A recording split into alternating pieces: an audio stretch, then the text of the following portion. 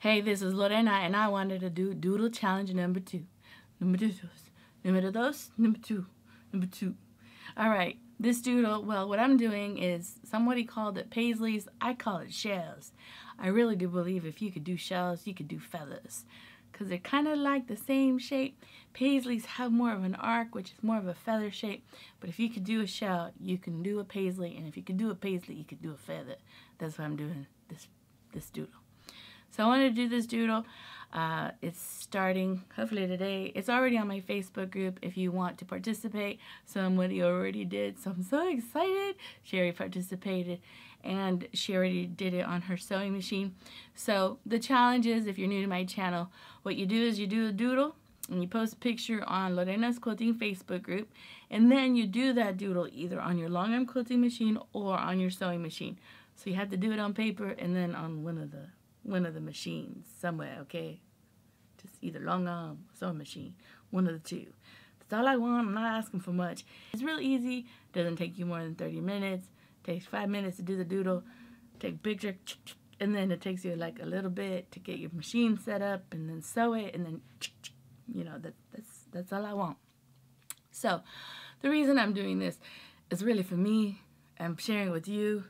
But the reason I'm doing this is because I suck on my sewing machine. I suck bad. Ugh. I'm real good on the long arm, but on my regular sewing machine, you know, I see all of you out there, and I want to be a professional. I want to do a good job too. So I thought that I need to start practicing. I need to start investing in this skill. Okay. So in this doodle, we're doing shells. I already did a paper drawing on my Lorena's Quilting Facebook group, and I also did a picture of what it looks like on my sewing machine. In this doodle, I'm also integrating, there's the word integrating, doodle 1 into this doodle. Now, you don't have to do that, but the reason I'm doing it is because I still need a lot of practice on those pebbles, because on my sewing machine, it's still fugly. It's still ugly. And so I, you know, integrated it into this challenge too. I hope you like this video. My doodles are okay, but my sewing, don't judge me. Don't judge me, people. They're bad. They need help. So I guess you'll watch me on the doing. Bye. Okay, so here's the doodle. You do a loop, another loop, and another loop, and then on the spine of the loop you do some more loops. This is called a shell. Here I hesitate because I'm having to write in the opposite direction that I normally write with. Meaning, when you and I write, we usually write from left to right, especially us Americans, in other languages I'm sure, but in some cultures they write from right to left, and that's not natural for us. But in quilting, you're going to have to be able to move your pen both in left to right and right to left. And you see me hesitate sometimes when I'm coming and moving my pen in the opposite direction.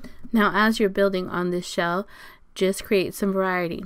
You can also angle the center loop differently to make it kind of angle and fit the design that you're making.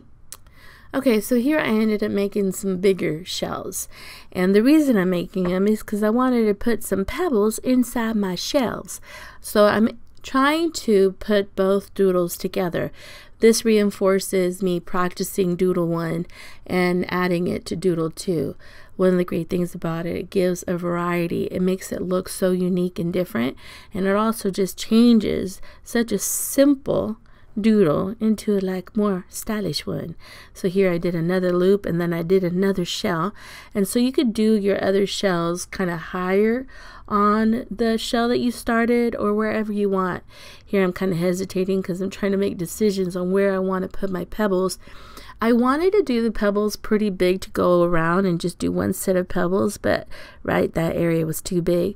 So I just decided to fill up this area with a whole bunch of beautiful pebbles to give it a unique look. Now here you see me messing up, and I'm getting messy. And when you're doing the doodle, one of the rules is you don't erase nothing. You just keep going, because when you're on your long arm, you can't stop and erase. But you know, I just have to fix it. So here you see me doing those tiny little pebbles, and then go along the stem and start making another set of shells. Okay, so here you see a collage of shells with pebbles.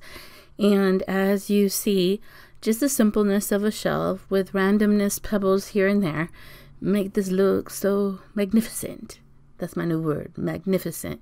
It just kind of styles up the design. You can go in any angle, in any direction. It's random how you should doodle. Now here I wanted to show you, if you can do a shell, you can do kind of like a paisley. And so here you see that I dip in this area, and what this becomes is you're able to do a feather. In a minute I'm going to go ahead and doodle inside the center of this shell, and I'm going to show you how this so simple doodle with the pebbles can become something so uniquely beautiful.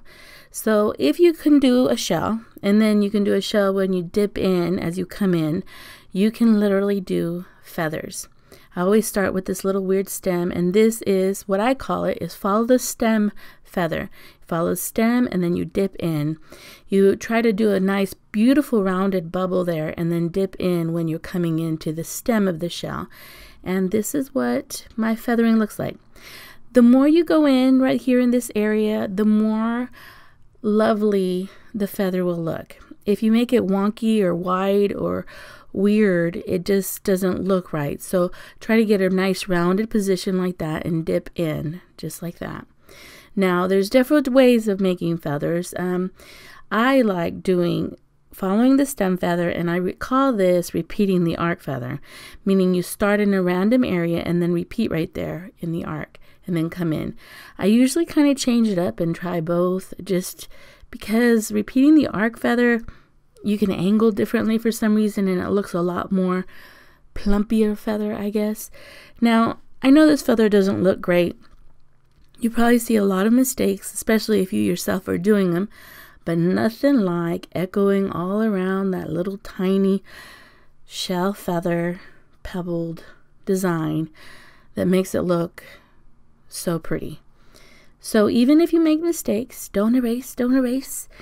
And I believe that when you arc around a design, it kind of sets it apart and it makes it really unique. Now, I always go around a design. For some reason, it just finishes it up. And this is what it looks like. All kind of little collage of shell pebble feathers. Now here I'm on my sewing machine. I do have my gloves on. I am using a chalk pencil to chalk on a piece of fabric and have some guidelines. Not necessarily going to follow them, but at least when I start, I use them. I also have my contact paper that I use instead of the Supreme Glider. I like it a lot better, but don't tell nobody. And here you see that I'm going to go ahead and start making a shell. You know how I was talking about you go one way, and then go back the opposite way? So you have to learn how to move a piece of fabric in going right to the left and left to the right. And this is my quilting. It is not the best. I am not good at it, but I'm trying. And here you see that I'm just using random going back and forth. I've noticed like in this area I had to widen my movement. Also notice my hands. I am kind of in a triangle position. My thumb is almost at a 45 degree, trying to be at a 90-degree angle, but it's not. And you see me just practicing. It doesn't have to be perfect, people. It has to just have some effort. And this is what it looks like. I also did some shells with pebbles, but my camera, for some reason, it was blurry, so I couldn't show the video, but I'll show you pictures.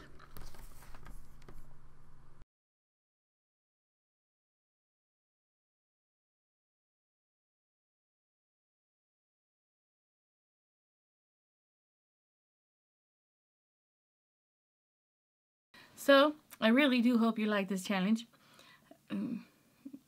I honestly just doing it because I'm forcing myself to practice.